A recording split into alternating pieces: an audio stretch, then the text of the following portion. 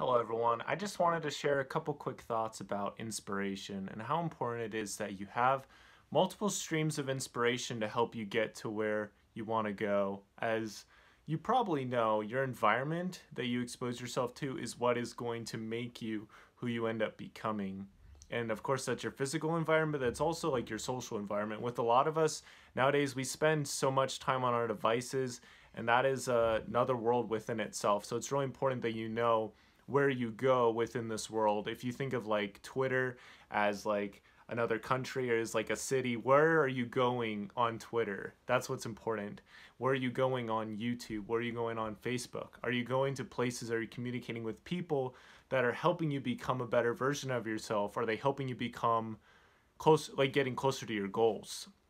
Become that person that'll help you to reach those goals, right? And it's interesting because at some points in my life, I've wanted to learn more about video game development, maybe. And so I would jump into a bunch of things that were about that. And at the time, those things were great. But now, kind of focusing in other directions, it's really important that I spend less time on those things that are definitely more of a hobby and not really interest that I want to learn more about right now, and much more into like podcasting and other things that I really am trying to make that progress in, because at the end of the day, your time is so valuable.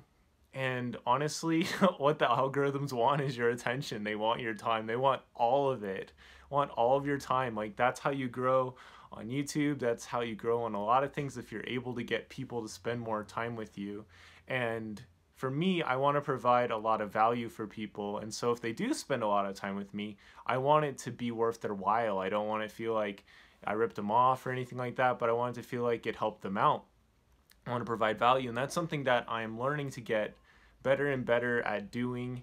And yeah, it's important that you know what value you're looking for, because then you can find it. Like with all of the search engines and stuff out there, value is a lot easier to find. Like super valuable content, you can find it at the click of a button, and it's because of those search engines. They're super powerful. So I would invite you to kind of look at like what you're allowing to, like, if you think of like a river, I guess, what are the like the columns, what are like the aqueducts or whatever that you're letting go into your own personal reservoir of value and help?